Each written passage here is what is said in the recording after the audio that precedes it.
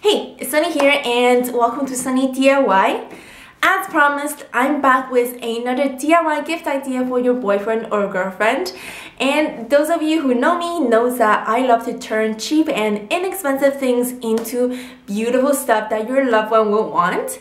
So this week, I'm going to show you how to make this beautiful artwork that only costs $1 to make and takes no art skill at all. But whenever your boyfriend or girlfriend sees it, they will be reminded of your love and affection.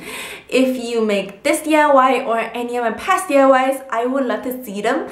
Please send them to me on Instagram with the hashtag SunnyDIY. If you like this video, please give it a big thumbs up. I really appreciate it, and let's go DIY. I bought this framed canvas from the dollar store for $1. To turn it into something awesome, we are going to turn it to its back and use a piece of paper to measure out the space between the frame. Make a mark using your finger on the two edges of the paper and take it out of the canvas to fold it properly.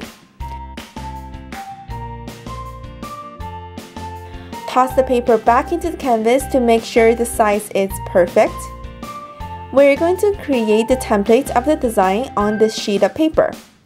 A few things to pay attention to when you draw your design are to make sure the design touches the edge of the paper on all sides and at more than one point. And if you are drawing heart shapes like me, make sure each heart is connected to one another at more than one point. I kept my design simple and just drew a bunch of heart shapes in different sizes, and I decided to have a combination of heart-shaped outlines and solid heart shapes.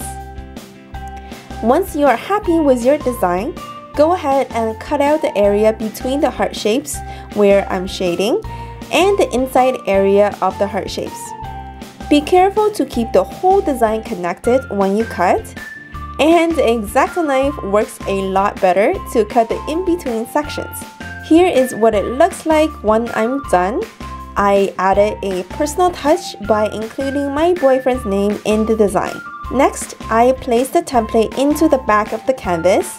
Remember to flip it so the letters read correctly from the front. Then just trace the outline of your design onto the back of the canvas. Once you're done, you are left with the design.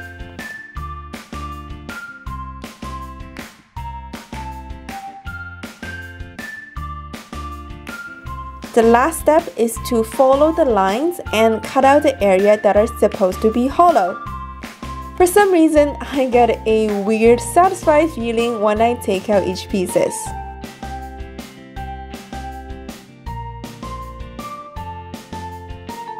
And I have to say, it looks really good when it's done.